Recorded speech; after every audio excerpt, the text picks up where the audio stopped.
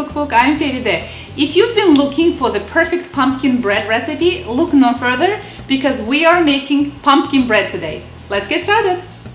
These are the ingredients we'll be using. I have 1 cup of homemade pumpkin puree, 2 eggs, 1 cup granulated sugar, a half a cup of olive oil, 1 teaspoon vanilla extract, a 1/4 cup of water, 1 cup and 3/4 of a cup flour, 1 teaspoon baking soda, a half a teaspoon baking powder, a half a teaspoon cinnamon, a 1/4 teaspoon ground ginger powder, a 1/4 teaspoon of salt, a very small pinch of ground nutmeg, a little bit allspice. It's not necessary, it's optional, but you can choose to use it, and a very small pinch, about 1/8 of a teaspoon of cloves. This is also optional.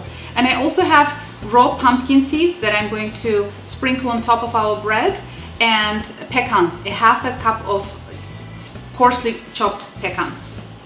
I'm starting with the dry ingredients. Into my mixing bowl goes the flour, baking soda, baking powder, salt, and all my spices.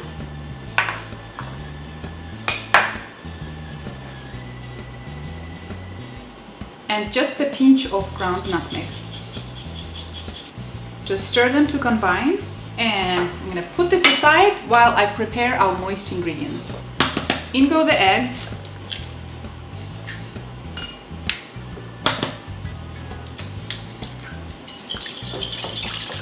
Just whisk the eggs briefly. To the eggs I'm adding sugar, pumpkin puree, olive oil, vanilla extract, and water. And I'm going to whisk this mixture until all of the ingredients are blended. And to this I'm adding our dry ingredients. Again, whisk until blended, gently. I only briefly whisk this mixture until blended. No vigorous beating is required, and this is the texture you are looking for. And to this I'm adding our pecans, and I'll just fold them in with a spatula. And our pumpkin bread batter is ready.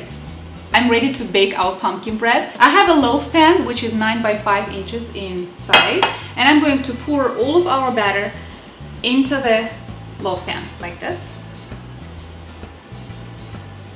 And I'm going to sprinkle some pumpkin seeds, and these are raw pumpkin seeds. No need to roast them beforehand because they're going to be roasting in the oven anyway. And just adjust the amount to your taste. It looks pretty good. And I'm going to bake my pumpkin bread at the oven preheated to 350 degrees Fahrenheit for 1 hour. And I'll show you how it looks. My pumpkin bread came out of the oven, looks beautiful. I baked it for exactly 1 hour, and I tested for doneness by pricking a wooden stick inside in the center.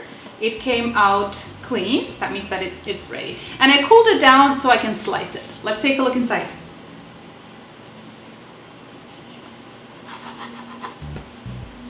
It turned out quite moist. When I press on it, it's spongy. Let's actually try it and see how it did. It turned out very delicious. It's very moist because we used olive oil. It really added to the moisture, and it's spongy. The flavors are excellent. I love that we used a little bit of every spice. I did not want to overpower the taste of pumpkin, so that was a perfect amount. And the pecans added a crunch to the bread. It's not overly sweet, which is another plus. Make this pumpkin bread for yourself and your loved ones.